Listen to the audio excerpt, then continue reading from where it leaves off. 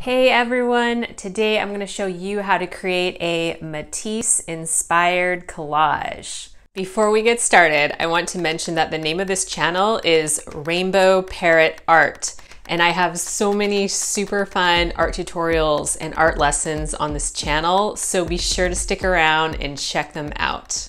Today we're going to create a collage inspired by Henri Matisse.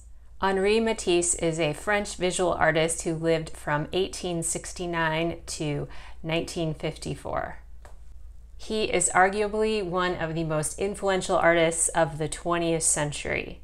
Early on, he was known for creating colorful, impressionistic paintings. He painted a variety of still lifes and landscapes. Then, in the early 1900s, Matisse and another artist named André Derain became the leaders of a new art movement known as Fauvism.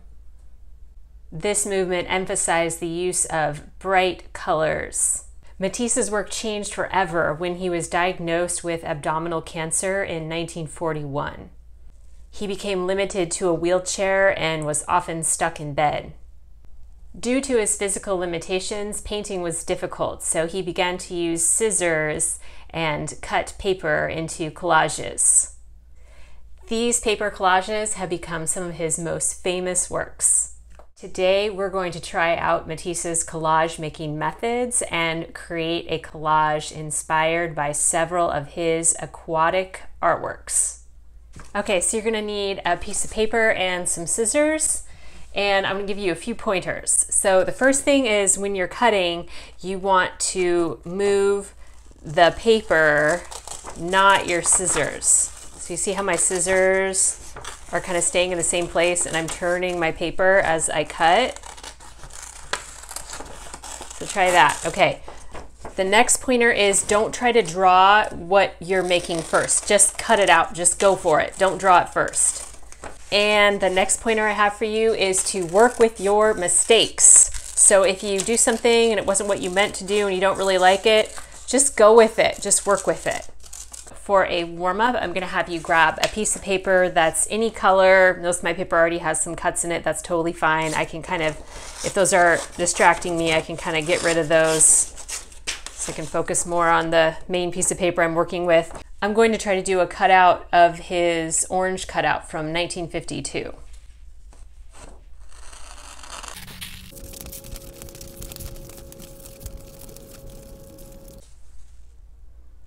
Okay, so for our next warm-up, I'm listening to a Dizzy Gillespie song called Oop Bop Shabam, and I'm going to try to just focus on cutting what I hear. There's no right or wrong way to do this.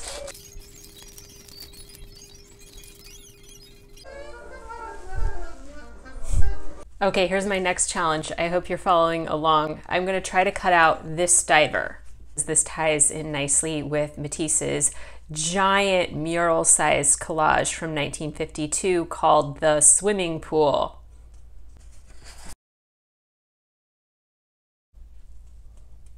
I'm going to try one more diver. Now, if you're doing this, you should give yourself about 2 minutes to do it. Don't give yourself any more time, because if you give yourself too much time, you're just going to get really lost in the details. And this is about just really quick, fast work. So here I go. I'm going to cut out this diver now. Try not to be discouraged if your finished paper doesn't look anything like what you're trying to cut out. Again, this is all just for fun. One last diver. Try to reuse paper if you can. So I've still got some extra space here. I'm going to reuse this for this diver I'm going to try to do right now.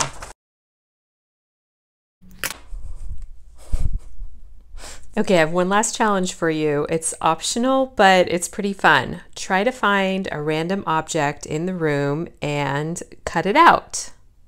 I'm going to gather the pieces I've cut so far and start to spread them out into my paper so I can get an idea of what I might want to do next. Okay, quick pointer. If you have a piece of paper like this, you can use the negative space as part of your collage if you like. You could glue this onto your paper.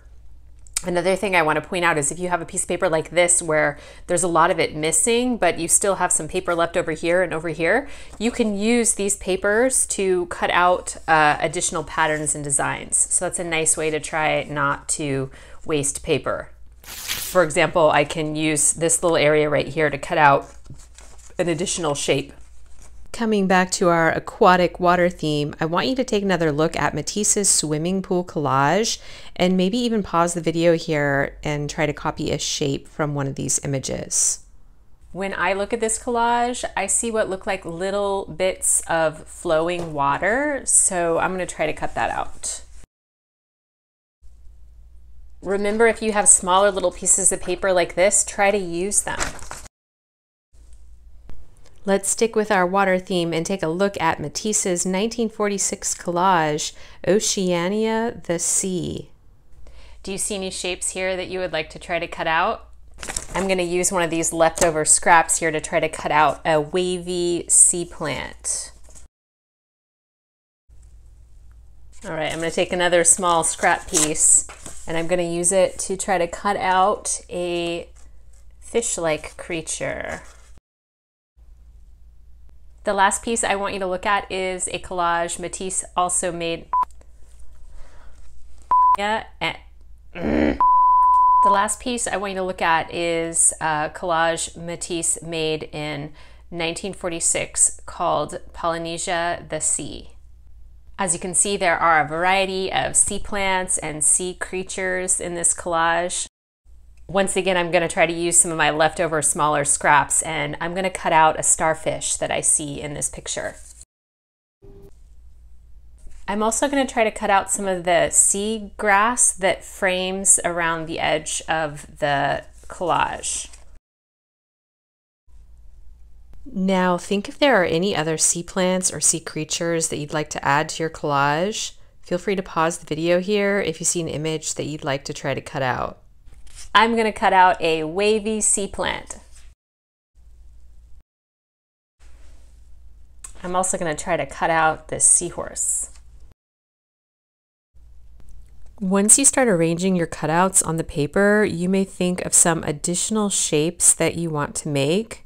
I decided to add another wavy sea plant and some kind of bright pink coral and another starfish, some kind of sea snake, a hammerhead shark, another fish, a few more blue water wavelets, and another wavy sea plant.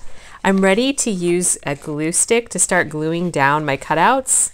Make sure you have a scratch paper underneath the cutouts while you are applying the glue. This is super important. When your scratch paper starts to get sticky, replace it with a new dry piece of scratch paper. This ensures that your cutouts don't get stuck to the scratch paper. I'm done gluing down my cutouts, but some of my cutouts overhang the edge of my paper. If this happens to you, you can leave it that way, or if you want, you can flip your paper over and trim the paper where it overhangs. It's up to you. I hope you love how your collage turns out. When you're all finished, please gather up the larger pieces of paper in one pile and gather the tiny pieces of paper in another pile. Please recycle all the pieces of paper that are this size or smaller. And please put all pieces of paper back into the paper box that are this size or bigger so that someone else can use them. Please support my artwork by subscribing to this channel, Rainbow Parrot Art, and hitting the like button on this video.